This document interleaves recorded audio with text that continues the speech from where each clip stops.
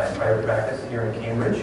And with me today is Isbell, who is the staff attorney at the Citizens Media Law Project at Berkman Center for Internet Society at Harvard Law School. If you want to say a few about that. You'll hear more about it. Okay. So we're here to talk to you today about some of the most relevant and pressing legal issues for bloggers to be thinking about. I'm going to concentrate primarily on intellectual property issues, mostly trademark and copyright concerns, and then Kim is going to talk to you a bit further about avoiding liability and some of the other areas of the law that are most relevant to bloggers. I'm going to jump right in by talking about trademarks and why bloggers should be thinking about them and how they should be approaching them. You may not have thought much about trademarks, but I like to tell people that one way to think about them, to underscore the importance of what a trademark can mean for you as bloggers, is to think about the amount of work it takes to establish in the minds of your readers an association between the name of your blog and the quality of content that they're going to get there. So it takes a long time. Everybody here, assuming you have blogs or worked on blogs, knows that it takes a while before your posts are such that people can trust that when they go to your site once a week or once a day, they're going to get quality content and they know what they're going to get.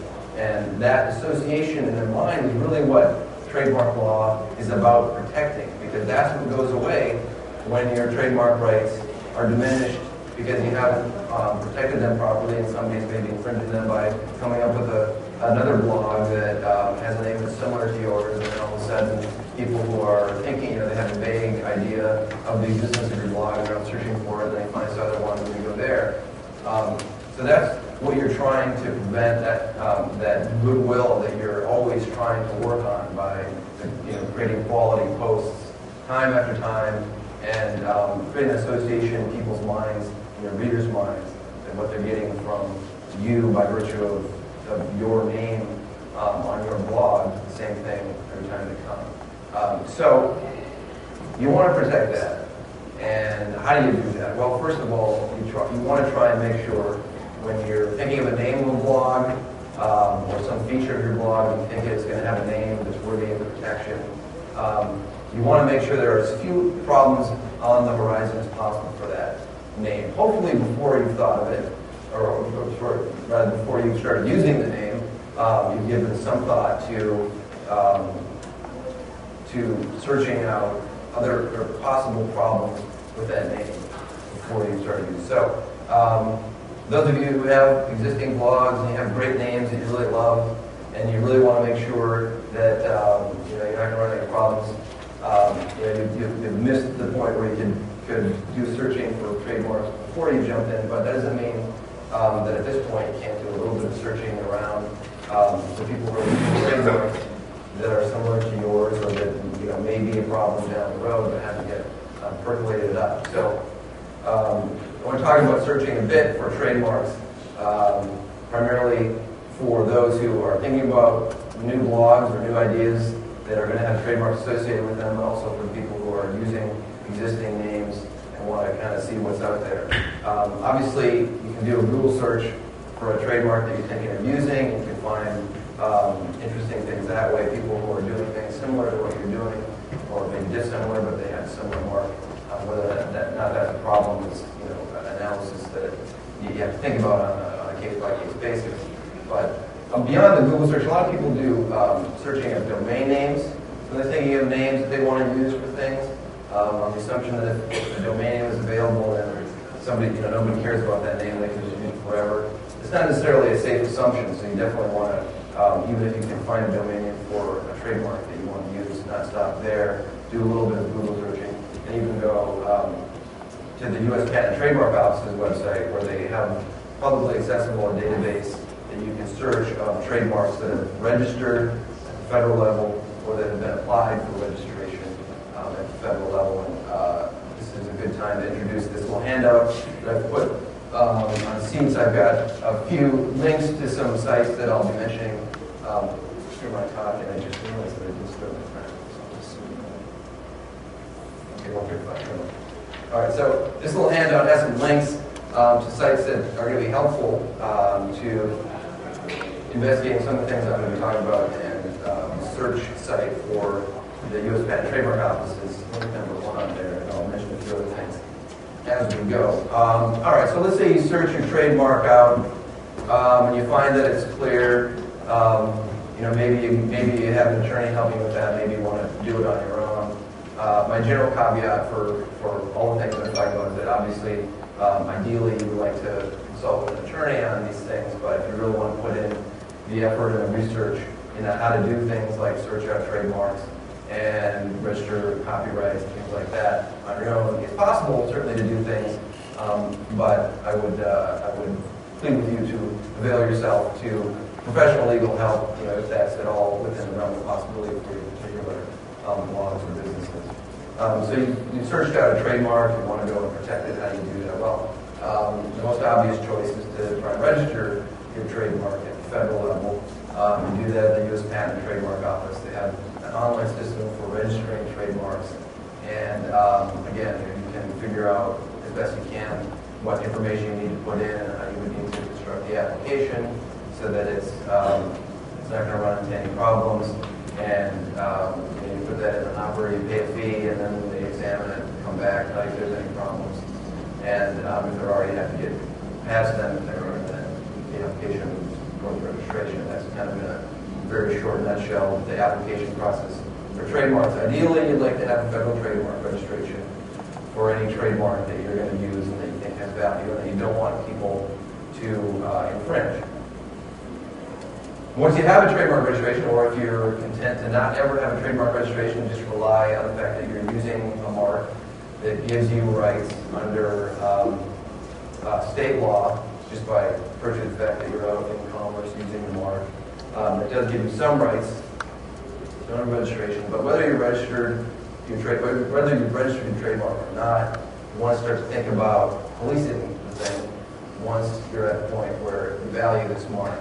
Because trademark rights in the United States very much depend on the fact that you are making sure nobody else is using your trademark once you set out to protect it. Obviously, if somebody is just blatantly infringing your trademark, offering competitive service under a similar or identical name, and you're not doing anything about it, then the view of the law is that starts to diminish your ability to stop anybody from using a trademark that's similar to yours. So there is a little bit of an obligation to kind of keep on top of it. You've got trademarks that you're trying to protect, and you should certainly try and do occasionally some looking out there to see what's going on with other people using marks similar to yours. I want to talk just a few seconds about using other people's trademarks in the context of blog content. There have been some issues recently. There's always some concern about whether I can, or how you can use the trademarks of others. There are a few things that are pretty clear, which is that if you just refer to somebody's trademark, Coca-Cola, IBM, anybody who's got a trademark, in the context of doing some editorial content or some news, and you're just really referring to that trademark to refer to a company that offers products and services under that trademark, that's obviously okay. Things get a little bit hazy.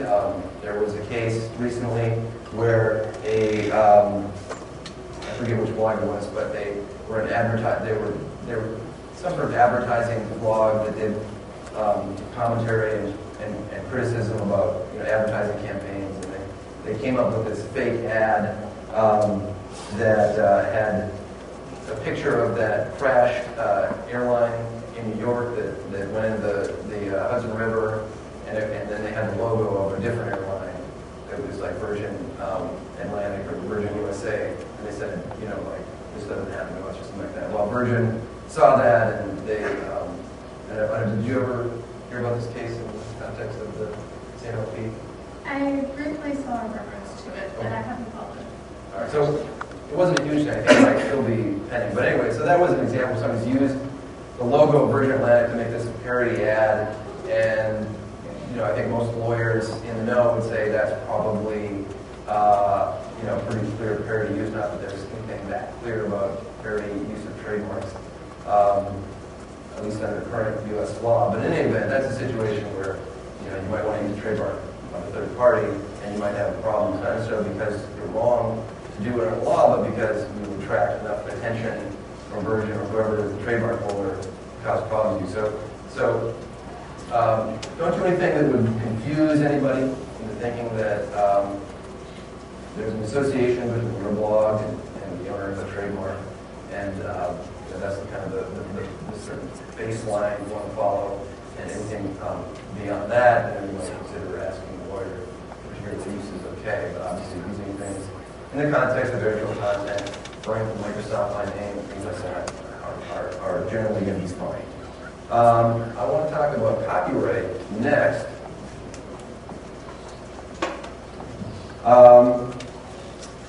So you're creating a blog, you've got a lot of great content on there. You don't want people to steal that content, just to take your blog posts and publish them somewhere else.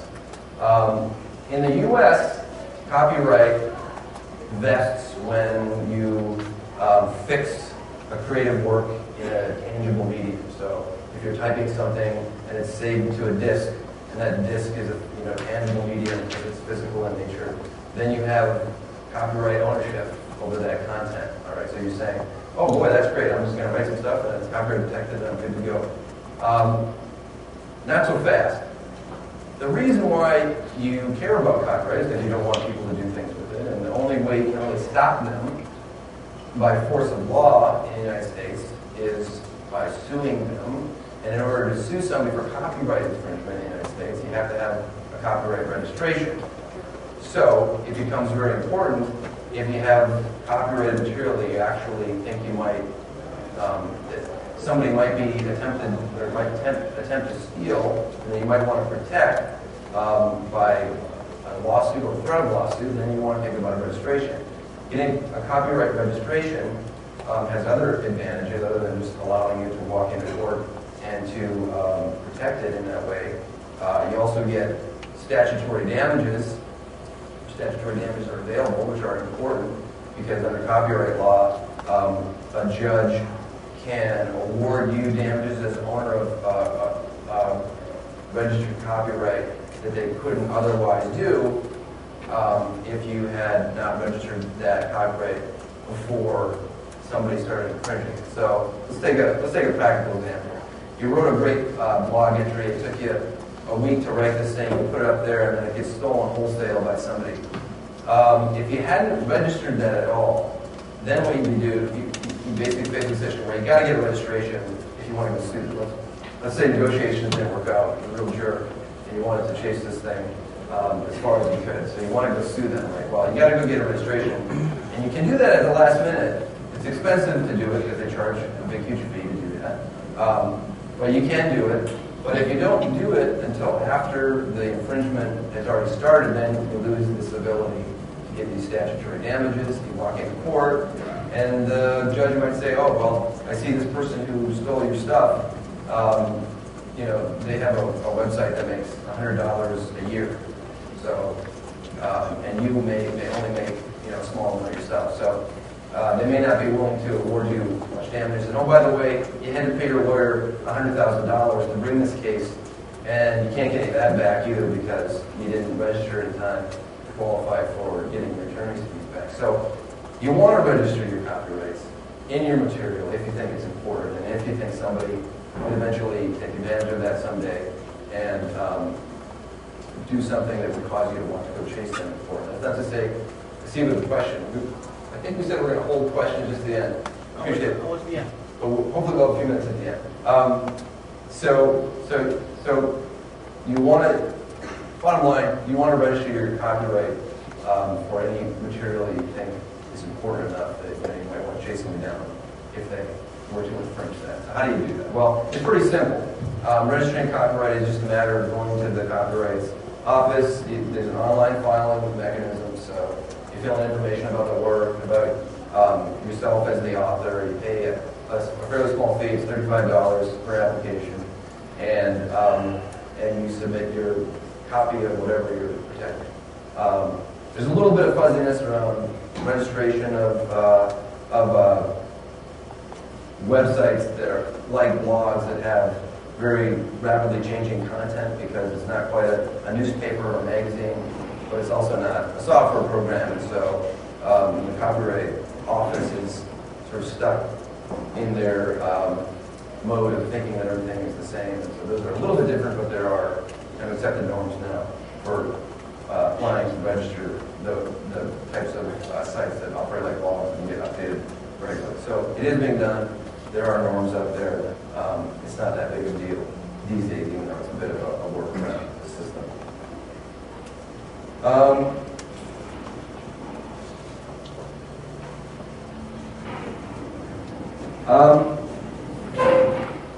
So you've got your copyright and your trademarks all locked up and protected. Great, no one's going to steal them. If they do, they're in the world of hurt. I'm talking a little bit about using, and Kim will touch on this as well in the context of some laws that in certain ways, but I want to talk a little bit about the idea of using other people's copyrighted stuff in your blog, because that's a very common thing you want to do. You want to take some images from somewhere, and you want to take, take some quotes from an article out somewhere else or a book and use them in your blog. The general rule is that you can't take anything without permission. But the big and most relevant exception to that is there's something called fair use. The U.S. copyright law is called for, I'm sure. And the real trick is trying to figure out if you're satisfied that a use that you want to make of somebody's copyrighted material is going to be fair use. And the answer to that is unfortunately much less clear than you'd like to be, because there's a four-pronged test where you look at the use that you want to make and you ask all these questions about it and sort of see how if each of those questions kind of favors calling your use fair, then okay, it's probably fair use. If each of them doesn't favor it, then you're probably not doing something that's going to be considered fair use, and maybe you don't want to do it. But what if it's a split? You don't know. All right, so here's a little more clarity than that on things. There are things that are pretty clearly fair use. The first prong of this test to decide whether a use of some copyrighted material is a fair use is the nature of the use that you're making, whether or not under the copyright law that's been developed cases, your use is transformative. So are you doing something that is the same as what the copyrighted work that you're using is doing, or are you doing something different? So let's say there's a book out there, okay, and you want to take some length, maybe a paragraph or two from that book to put into another book that you just want to use that exact same language. They're both books. They're both doing the same thing, the text in those books, so it's not very different. That's not different at all. That's a stupid example because it probably would never happen. But that's not very useful because it's not transformative and doing anything different. Now, like, you take a paragraph in that book and put it in a blog post because you're trying to make a point about that book in a review you're doing for your blog. Well, that's a very different use than of that text that you've taken than the purpose that's served when that text is inside the book that you take it from, right? So that's much more likely to be a fair use with respect to that prompt. See, a burning question. I'll permit it. Yes? Can you address then how a news aggregator site makes a profit fairly then from aggregating content that they don't own or publish or produce and just reproduce that content wholesale? Yeah, well, what's the legality behind it? How can an aggregator site do that? A news aggregator site, well, I'm going to have to look at the particular what they're doing. Are they taking titles alone? Are they taking the first paragraph of the story, even if it's in an RSS feed that includes that data? What are they doing? If they are taking substantial amounts of content, well, I'll say this first. There's no cases on that, right? So that's the standard lawyer cop-out. There's no cases on it, so we don't really know. Pay me $1,000 an hour. I'll tell you if you don't know. Actually, to answer that quickly, watch this website. We are coming out with a white paper on news aggregation in March. Yes. Yeah. Fantastic. And that'll be plug number 2 on this little resource shoot. There's a link to the legal guide published by the Citizens Media Law Project, which touches on everything I'm talking about, everything that Kim's talking about, and a ton of other great stuff. So it's pretty much, one-stop shopping for a ton of legal issues all related to blogs. You definitely want to check out the last link if you do nothing else. But anyway, so that's definitely a tricky issue. I mean, it's kind of like what is the most famous fair use case in the context of the internet, which is this case from probably like 10 years ago, where a company was creating an aggregator of images. So they were using thumbnail images from all these images, basically like a search engine, kind of like Google Images before there was Google Images. And there was this big question, well, boy, they're copying all these images. Like, what is that? And that was fair use because what they were doing was very transformative. By creating a search engine, they were serving a very different purpose than whatever purpose the original images that they were using, was doing. So that image was being used in a story somewhere. That's obviously not what the search engine is trying to do. So that's, I'm giving a short shrift to that decision, but that's an example of something that's a little bit similar. Whether or not there will be a blockbuster case on news aggregation, I don't know. I'd love to see it though, because I do get that question. I have been asked that question by businesses that are doing that and doing lots of it, and there's definitely some lack of clarity. All right, so just to wrap up, I don't know, I guess I'm running over here. Sorry to check my time. All right, I'm running over. So fair use. Just to wrap that up, I mean, there's any given situation that you want is unlikely to have a great answer, because there's been a case on that exact point, and there's a very clear yes or no to the use that you want to make. But there are some guidelines. Generally, for image data, assuming that something is not in the public domain or that there's not some other reason why it's not really protected, you probably don't want to just wholesale take an image. And certainly like a news image at the Boston Globe or some other site, you wouldn't take just to put in your story about this similar thing. That's not, even though news reporting is one of the categories that's actually listed in the statute for some of the classical fair use reasoning or justifications. That's not, just because you're doing news reporting doesn't mean you can do anything.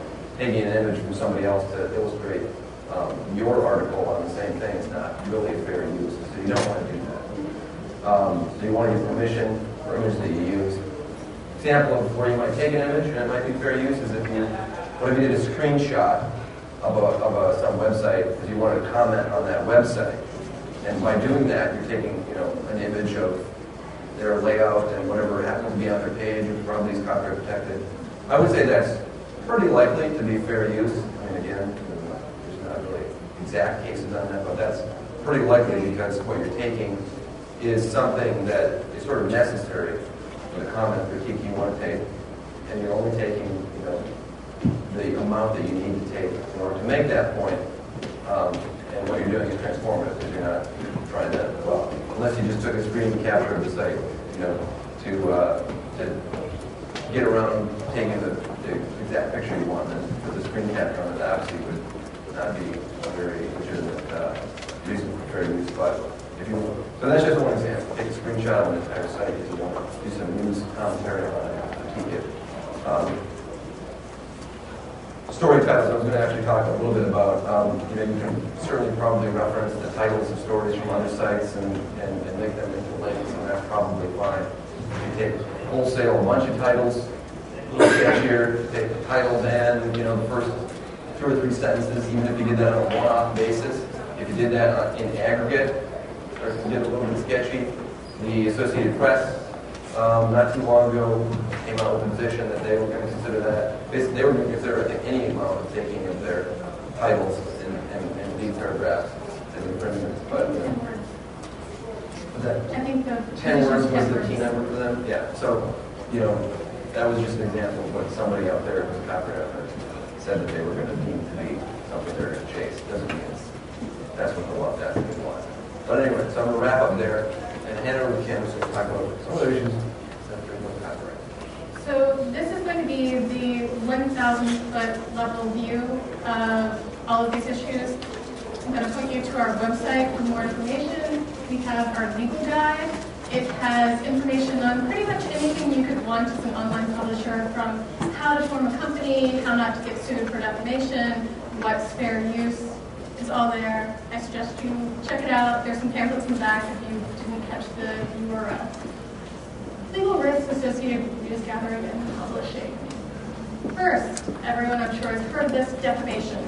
It's part of a sort of grouping of what we call reputational torts includes defamation, libel, slander, and false light. Basically, what it means is you are saying or implying, if you don't have to come out and say it, if you imply it, a factual assertion about someone that is not true, and it is of the type of information that would harm their reputation, they could try to sue you for defamation. Now, in that definition, that gives you some ideas of what some of the defenses to defamation are. First, it has to be false. If it's true, if I say Michael Vick is a criminal, he's been convicted. That's true. You can't sue me for defamation.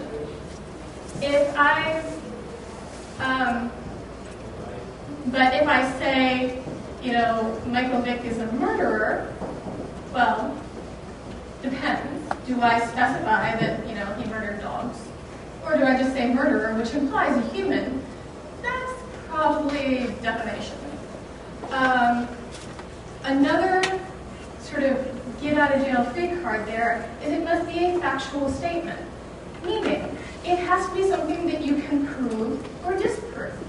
If I say Michael Vick is a jerk, well, how do you prove? What is a jerk? How do you prove that he's a jerk or, he's a swell, upstanding guy? A defense is if it's an opinion. But you have to be very clear that it's an opinion, not a factual statement. Also, there's another sort of get-out-of-jail-free card that we really like, but that gets you into trouble if you're talking about private citizens. There's what's called a public figure. It is someone who is famous or someone who has inserted themselves into a public debate. There's a special pleading requirement for them to sue you for defamation. They have to show that you're willful. Not that it was just false, but that you knew it was false. Or any blind man could see that it was false and you were completely reckless and anyone should have known that it was false. So, for example, what is, when we say what's a public figure? Obviously, Michael Vick, if you're talking about Martha Copley and her campaign, she's a public figure. But there are also private citizens who, for certain circumstances, can be considered a public figure. If you were writing about the 2008 campaign, Jill the plumber would be a limited public figure. So if you're writing about tax issues, and you're mentioning the fact that, oh gee, he hasn't paid taxes for the past 10 years, and he has inserted himself into the public debate on taxes, he's a public figure for that purpose. Now, if you're writing about the fact that he, kicks his dog and is really mean to people, or, he's committed a small petty theft of shoplifting, maybe he's not a public figure for that purpose, because he hasn't represented to the public that he is an expert on shoplifting or pet care. There are also some other sort of broader categories of defenses. Briefly, there's the fair comment privilege, the fair reporting privilege, and the neutral reporting privilege. These all mean specific things, but in general, if you are going to make factual assertions, you need to show your work. You need to say, I found out this based on this public record, this interview with this person, and you have to show how you got this information so that people can judge your sources, rather than just anonymously saying, well, he's a criminal. You say, he was convicted of this according to the public records of the Massachusetts Superior Court. But you have to accurately cite your sources. If someone says, Martha Copley is not a poor politician, and you do Martha Copley is ... a poor politician, that's not going to work. More information on the website. Next, privacy. There are a number of, again, torts that all sort of fall within privacy. There is the publication of private facts, intrusion on seclusion, and the violation of the right of publicity. we're going to talk briefly about publication of private facts. What that is when you publish information that was not publicly known, that is not in and of itself newsworthy, and that is of the type of information that a reasonable person would find the dissemination of upsetting.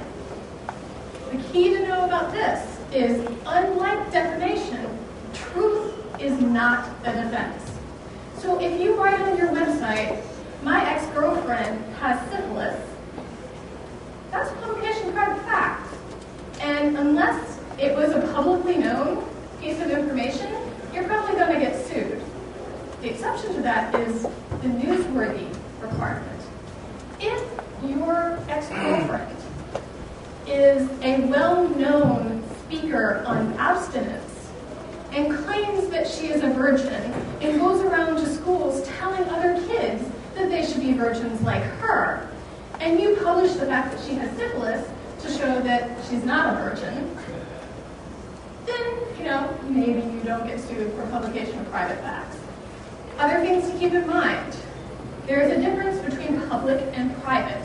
If you are gathering information in a private space where people have an expectation of privacy, you need to go additional steps to get them to agree to allow you to publish that information.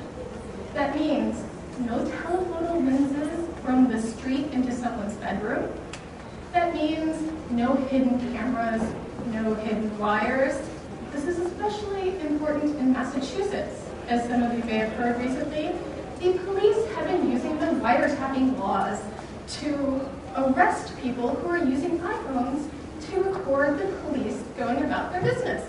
That's because in Massachusetts, it is a two-person consent state, meaning that in order to record a conversation, you must have the consent of both people. The fact that one person knows and is recording the call is not okay in Massachusetts. It's okay in some states, but not here. Now, next, intellectual property. I'm not going to really go into this. You should have been listening. Product and service endorsements. If you have not heard about the new FTC guidelines, you've been hiding under a rock. This means if you receive any free materials, any free services, or any money, including review copies of CDs or movie passes, and you write about the product, the service, or the company on your website, you must disclose. Now, some of you who may have worked in print are going, wait a minute, I get, free CDs all the time. I get to go to free movies all the time. Well, guess what? You're bloggers now. The FTC doesn't trust you. So there are different rules online and in print publications. If you need more information on this, we've just published a white paper that goes into all of the rules and regulations. Read it. User submissions and comments. You can get sued not only for what you put on your website, but for what your users put on your website. If they violate any of those things that we talked about, defamation, privacy, intellectual property, unless you have a safe harbor, you can get sued. The two important safe harbors for you to know about. Digital Millennium Copyright Act. Two things you need to know about that. One, you need to have a DMCA policy that names an agent that a copyright owner can contact to have their copyrighted material removed. That agent must be registered with the Copyright Office. There are forms in the Copyright Office. Miguel has helpfully given you the link to copyright.gov. You go on there, you download the form, you fill it out, you pay $105, and you now have a registered agent. Then, if a copyright owner sends you a message saying, hey, that's my picture, take it down, you must, one, respond by removing the information in a reasonable amount of time. You must provide the user who submitted that to your website with information that you've received a DMCA claim and that you've taken it down. And you must provide them a chance to file what's called a counter notice. If they file a counter notice saying, I think it's fair use, or I own the copyright, or they don't own the copyright, or whatever they say, it doesn't matter what they say. If they file a counter notice, the copyright owner has 7 days in which to sue the user. If they don't sue, the content goes back up, you're safe. The next safe harbor, Section 230 of the Communications Decency Act. For the older people in the audience, you may remember the Communications Decency Act, which was an attempt to get rid of porn on the internet. Yeah, right. Essentially, the court struck the vast majority of the Communications Decency Act down, except Section 230, which was inserted at the last minute as sort of a giveaway to the new burgeoning internet. What it means is you are not liable for, nor do you need to take down material provided by a third party on your website unless it falls into one of 2 categories. First category is it violates the criminal laws. If someone is uploading child pornography to your website, take it down fast. Second area is intellectual property. But of course, we just talked about the fact that there's the DMCA. So copyright, you've got a safe harbor as long as you comply with the DMCA. But what about trademark? There's no safe harbor for trademark. So unless you want to fight, if someone sends you a trademark takedown notice, you may want to think about it. Practical steps to reduce your legal risk. Good journalistic practices equals lower risk.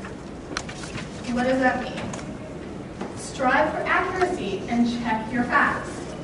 Don't write an article based on Reverend Joe Schmo. If you know that Reverend Joe Schmo stands on the corner at Harvard Station every day and preaches that the end of the world is coming, he's not going to be a very good source. You probably don't get the right facts from him, and if you get sued over what he says, you're going to have a hard time with it. Cultivate reliable sources. Approach your work ethically. Seek permission or consent to use the works or images of others. The caveat to this, which we didn't unfortunately get to before, is if it's Creative Commons licensed, you can use it as long as you comply with the licensing requirements. Meaning if it says non-commercial, it should be used non-commercially. If it says attribution, you have to give attribution. Be willing to correct your mistakes. And educate yourself about media law and develop procedures for fact-checking, rights clearance, and news gathering. Well, how do I do that? News University. It's a website run by Poynter Institute. It's at newsu.org. It has little short webisodes on anything you could need to know as a journalist. Of course, my favorite is the online media law, the basics for bloggers and other online publishers. Guess what? We helped write it. So it'll take about an hour of your time, really well worth it. Shield laws. Some of you who may have worked in journalism in the past may wonder, well, isn't what I do protected? I'm a reporter. I have a shield law. First of all, you're in Massachusetts, so no, you don't. Rhode Island? Yeah, you do. Massachusetts has what's called common law shield laws. It's really confusing. It's not particularly well defined. You may not want to rely on it. Okay. There's also, luckily for you, you're in the First Circuit, not the Seventh Circuit. The First Circuit does recognize limited shield protections for journalists under the First Amendment. Again, though, it's not particularly well defined. There's currently pending in Congress a federal shield law. Unfortunately, the House passed it saying that all of you are not journalists. The Senate is trying to pass a bill that would actually protect online ventures. It's currently tied up in committee. I would suggest all of you write your congressman, write your senator, and demand that, one, they put all of you in the shield bill, and two, they pass it. Next, create appropriate website terms and conditions. That includes, don't make promises that you can't or don't intend to keep. If you have a policy of never taking anything down, even if someone complains about it, don't say in your terms and conditions that, upon complaint, I'll take it down. clear about what information you collect from users and whether you will keep it private. Also, corollary to this is be clear what you're going to do with it and then comply with it. Don't tell people that I will never give your information away and then sell it. And, you know, if you're going to use it to harvest an email list and start spamming them, tell them that. Designate someone to receive notifications of copyright infringement under the DMCA. Now, I put this under terms and conditions because that was normally where you would put it. The Children's Online Privacy Protection Act. Basically, for your purposes, if you are collecting information from or your website is geared towards children under 13, this is a really scary act. And you need a lawyer to tell you what you can do and what you can't do. For the rest of you, it's not really a problem. Insurance. Some of you may be doing blogging as a hobby. You're not trying to make any money off of it. That's fine. If you receive no ad revenue, you don't have a single Google ad on your website anywhere, your activities, if someone sues you for defamation or invasion of privacy or copyright infringement, may, stress may, be covered under your homeowner's or renter's insurance.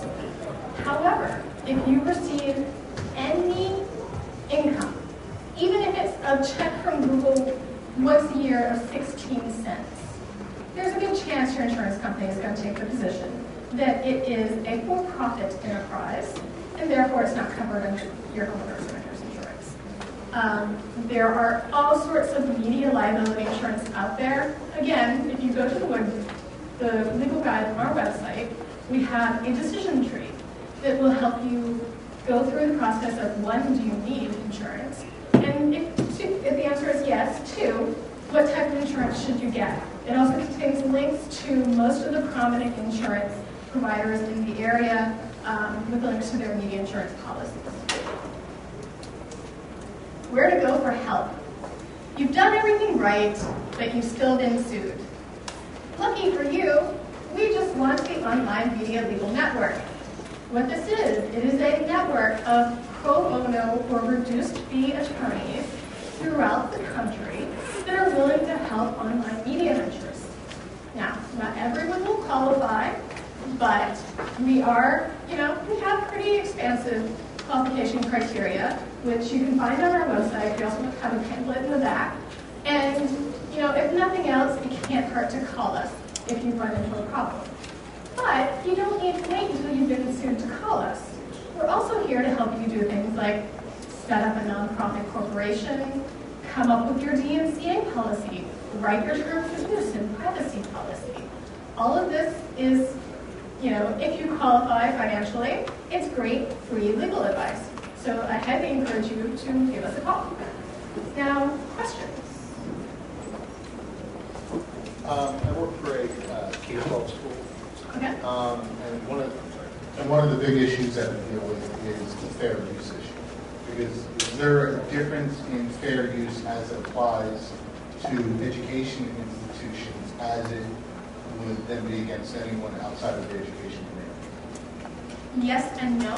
That's what we get. That's why we're Unfortunately, a lot of people for a very long time thought, hey, I'm an educational institution, anything I do is fair use. The courts have said no. You still have to go through the test, but the fact that you're educational will weigh heavily in your favor. You want to add to that? No, I think that's good.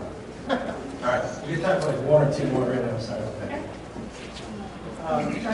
Actually, he had a question. I think you raised your next time. Sorry. Should I put the mic? Okay. Your name. Just going back, way back to copyright. We're talking about, in order to sue for copyright infringement, you have to register the copyright. You shouldn't just assume because you issued the work in some sort of tangible format, you're covered. We also touched upon Creative Commons licenses, and those are much easier to obtain, as in you kind of fill out a form online and declare your licensing, kind of framework for your work, and you've got you've defined the licensing for that work. Are there the same legal protections if the license is violated? Yeah. That's actually a very, very common question I see amongst artists and so forth on the internet. But the purpose of Creative Commons licensing is to create a document that tells other people what you're permitting them to do with your copyrighted material. It really is totally separate from registration of your copyright so that you could then sue them if they go beyond the bounds of that Creative Commons license and the rights that it gives them, or from some third party who's doing something that's really unrelated to the Creative Commons license at all. So they're two very distinct things, and going through the process of creating a Creative Commons license for your work doesn't convey any of the protections that copyright registration does. It does serve a very important purpose, and that it allows other people to do things with it and to tell them what they can't do with those things, so that presuming they're good license-abiding citizens and they respect the Creative Commons concept, that then they'll hopefully be good users of your content and won't have to go sue them. But if you do need to, then you have to get that copyright registration separately. Yeah, we got Jim. This is unfortunately the last question. General trademark issues. Sure. Ford Motor Company versus Ford Mustang Owners Group on the internet using, trademark. Or for the instance, Leo Laporte, fairly popular blogger, is Google, and he has a show that's This Week at Google. How do you determine when you can use these things and under what circumstances? We could both do that. It sounds like arm wrestle. Maybe I'll tell you. Quick answer is if there's confusion, there's a problem. Even if there's not confusion, there can still be a problem. There's a very famous name like Ford. We'll talk afterwards, and I've just got the time. We have to quit. We'll hang out some in the back if you want. Yeah, thanks very much, guys.